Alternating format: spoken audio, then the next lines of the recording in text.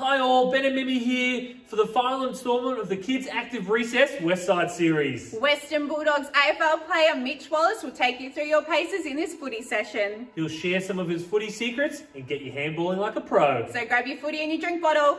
Here we go, Mitch, handballing it to you.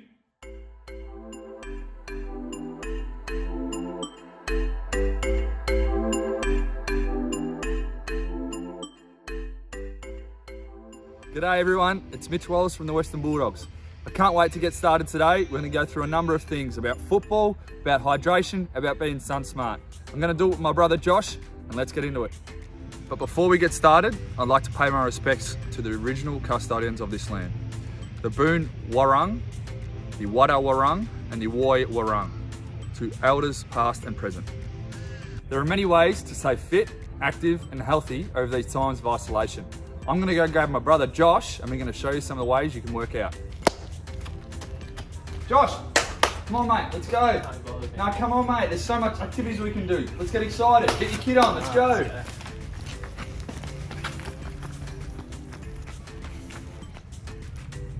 Josh and I have joined forces with Victoria University in the community and VU Sport to bring you a video about, one, making sure that you're sun smart and wearing the appropriate equipment, the importance of hydration and how drinking lots of water is really important if you want to get the best out of your body, but also stay hydrated throughout your play. We'll then be moving to warm up and stretching, putting some footy skills together, followed by some tricks.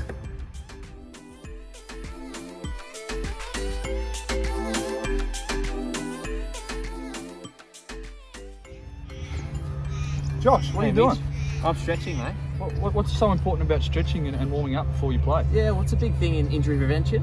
Getting your muscles warm and relaxed before play to perform at your best. Fantastic. Do you mind if you take us through a few of the stretches you're doing? Yeah, absolutely. I'm just doing a quad stretch to start. So if you grab one leg, put one hand in the air, steer at something, can help you balance, or hold against the wall if you need to. Hold to about 5 to 10 seconds, then swap it over.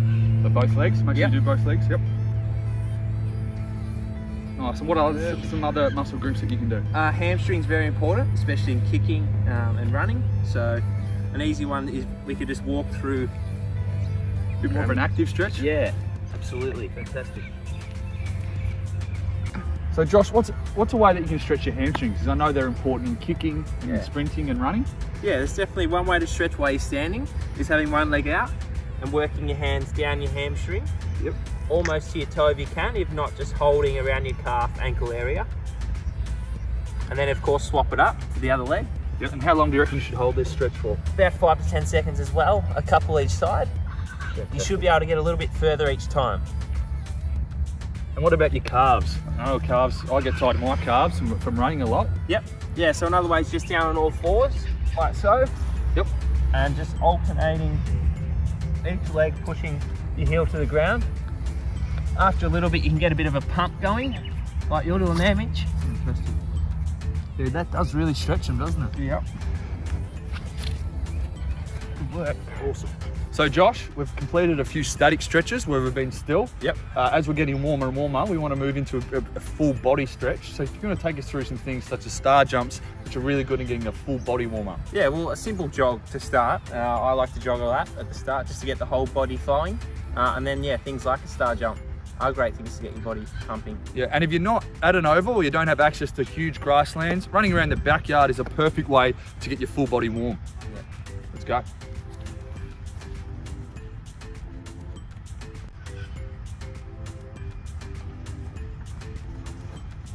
Whew.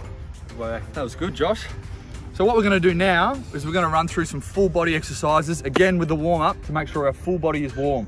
So Josh, you want to do 10 star jumps with me? Let's count them out. All right. 1, 2, 3, 4, 5, 6, 7, 8, 9, 10. Perfect. Beautiful. So we've done our star jumps. Josh, what's next? Let's do a windmill. So this is really good for your lower back and hips, really opening up the body. So take a wide stance and swing side to side. How many of these, Joshy? 10. 10, 6, 7, 8, 9, 10. Perfect. So Well, I'm starting to get loose now. Yeah, that's it. I reckon we'll do a couple more and then we'll be right into it. Okay, we're nearly ready to go. but we're going to play a quick game of Mitch Says. So Josh, when Mitch says it, you do it. When Mitch doesn't say it, you're not allowed to do it. All right, and if I catch you out, you have to run another lap by yourself. Let's go. Okay, let's go. Mitch says, run on the spot. Mitch says, stop. Mitch says, hop on one leg. Change the other leg. Ah, yeah! Got him, got him. On a lap. All right.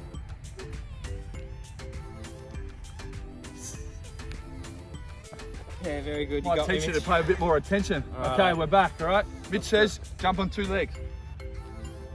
Mitch says, do a circle. Mitch says, keep doing a circle. Mitch says, go the other way. Yeah, got you again! No, you didn't. Damn! Mitch says, rub your belly. Mitch says, pat your head. Mitch says, rub your belly and pat your head. Ooh, that's a toughie. Mitch says, change hands. Whoa, whoa, whoa, whoa. Hands on hips. Got me. Oh. Run a lap. He's gonna be running all day, Joshy. Mitch says, do a quad stretch. Mitch says, hands on ears. Mitch says, close your eyes. Open your eyes. Did I get you? Ah. Mitch says, hands on hips. Mitch says, open your eyes. Mitch says, walk backwards. Walk forwards. Yes. You again. Another lap, please. Ah!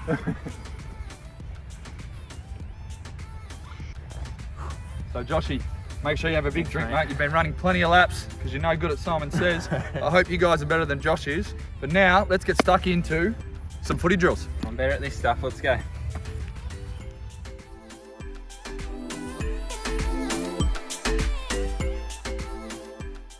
So when you go to football training, as you'll find out, there's plenty of cones out in the ovals.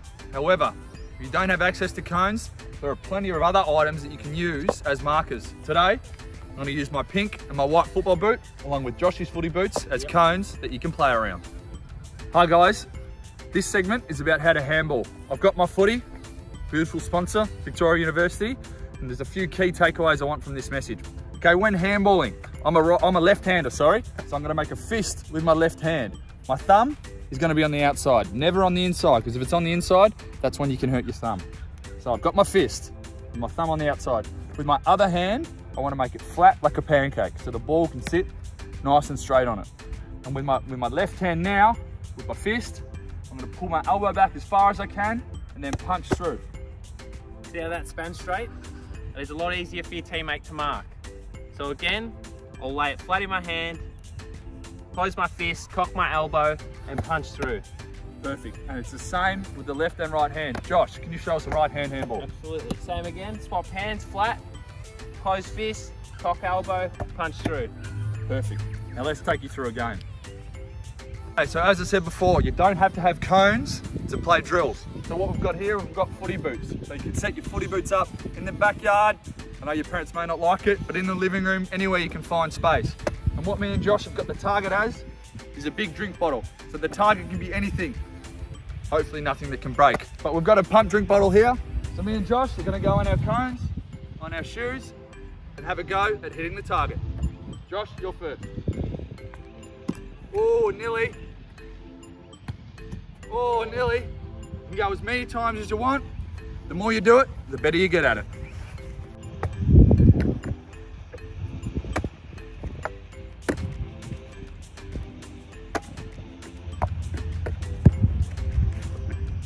Now try and hit it.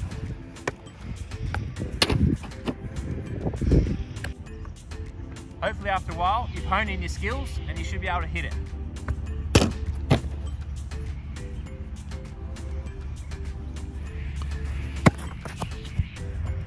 A quick game you can play to practice your handballing is handball up in the air. You're gonna see how many handballs you can get in 30 seconds. All right, Josh, are you ready? Yeah. 3, 2, 1.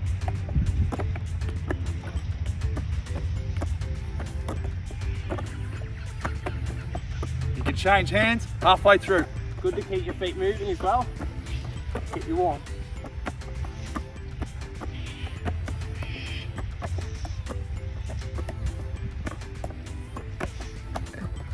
Oh, stop. Time's up, Josh. How many did you get, do you reckon? 23. 23, okay. So that's your target next time, is to get 24.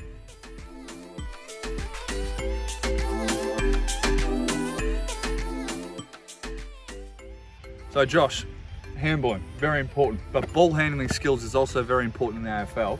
Who are some of the players that comes to mind when we talk about elite ball handlers? An obvious one's Marcus Bontempelli. Teammate of mine. Yep. Patrick Cripps and Scott Pendlebury. You're not too bad yourself, Mitch. Thanks, Josh. Just having that ability to never fumble, being clean with the footy, gives you more time during the game. Awesome, and there's many ways that you can practice your ball handling skills by yourself. So I'm going to take you through a few drills now that I did when I was younger and made me the player I am today. Beautiful. We've got the figure eight between our legs. Okay, so what we're going to do is make a figure eight between our legs. First of all, you start off slow, and as you get more competent, better at it, you go a bit quicker, and then you stop. So you can go reverse, back the other way. See how many times you can get it, as fast as you can. And we'll stop there. Okay, there's one drill. Another drill. Josh, have you got one for me? Absolutely similar to what Mitch was doing, but you're going to start with the ball in front, and you want to catch it either side of your leg. Well, that looks quite advanced. Nice, Josh. I'm going to have a go at it as well. Oh, he's done it before. One of my favourites. Okay, another one. It's doing circles up and down your body. This one's hard, but it's really good for grip strength and it's really good for ball control, okay? So make a straight line with your body. Start around your ankles, go around your knees, go around your body, upper body, then around your head, and back down.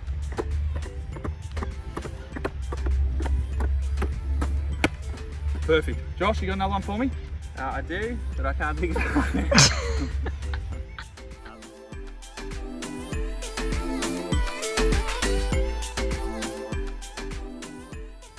So now that we've mastered the handballing and ball handling side of things, we're going to get onto kicking and focus on one kick in particular, the drop punt. Josh, tell me about the drop punt. The drop punt's the most accurate kick, I would say.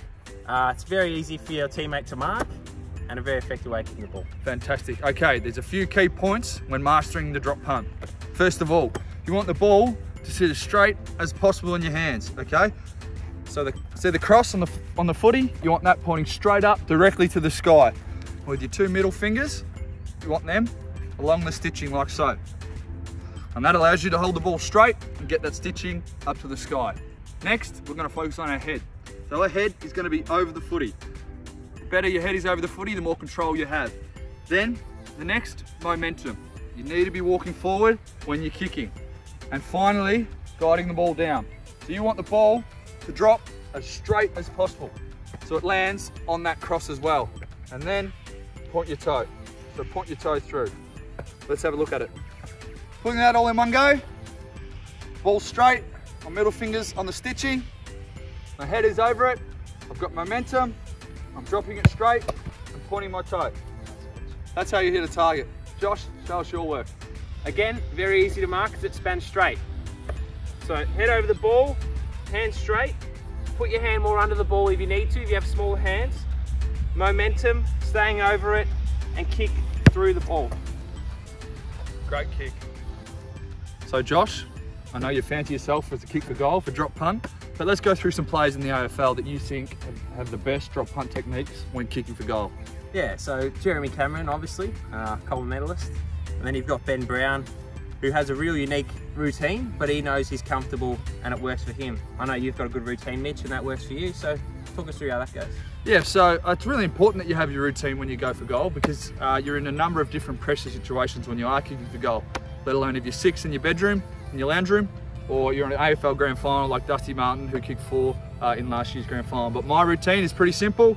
Like I mentioned before, I get my head over the footy, I look at the cross and make sure it's pointing up to the sky. I take 3 steps, 1, 2, 3, a further 5, guide the ball down as much as I can and kick through. More often than not, they go through, but again, it's about hours and hours of practice, so you become a really good goal kicker.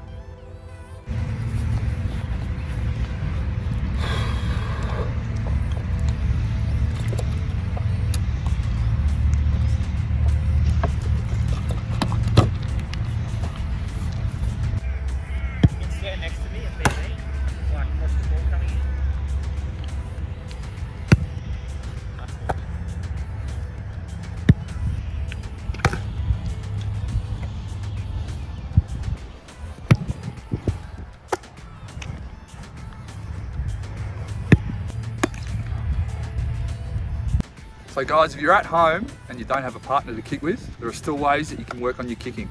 I'll give you one tip. So if you're in your living room or outside in your backyard, there's still ways you can practice the kick, and it's called kicking to yourself. So take a couple of steps, make them spin, and then mark it yourself. Same principles apply. Head over the footy, watch the cross, make sure you got a balanced straight football, momentum, point the toe, and the ball up. Make sure you practice left and right foot, because I know Sam Mitchell was an absolute gun at it, and that's what made him the player he was.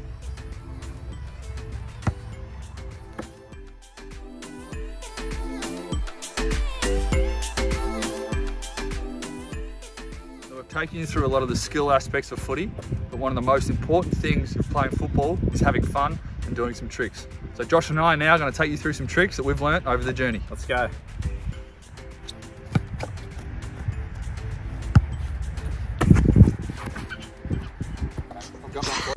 Although it's a footy, it can still be used as a soccer ball.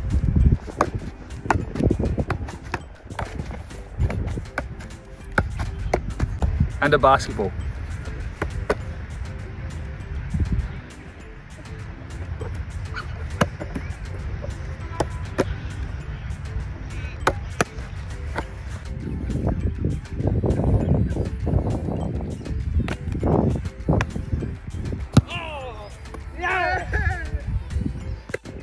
Josh has eyes in the back of his head.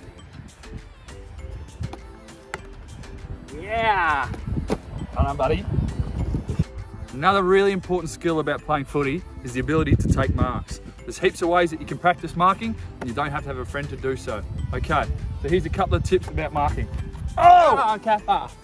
Obviously, you're not going to have a mate, but you can take your speckies on the couch. Josh, take us through some important aspects of taking the specky. Yep, a lot of things to do with a specky is about timing your run.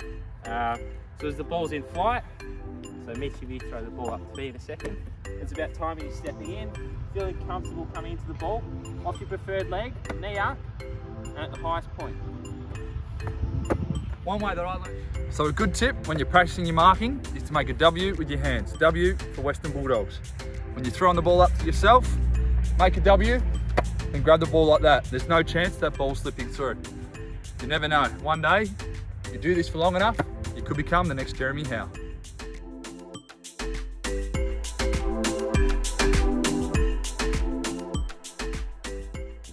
So Josh, what are you up to now? Just doing a cool down stretch, Mitch. Just as important as the warm up.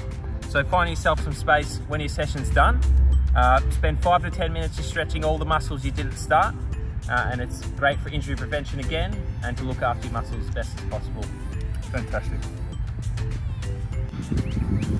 Mitch, just while we're cooling down and having a stretch, you wouldn't mind me asking a few questions which I'm sure the audience will be interested in? Sure. First of all, how many games do you play for the Dogs? So I'm around the 140 mark. Yep. Hopefully if we get back from this this quarantine isolation periods, I can get to the 150 by season's end. Beautiful. And you were always a dog growing up?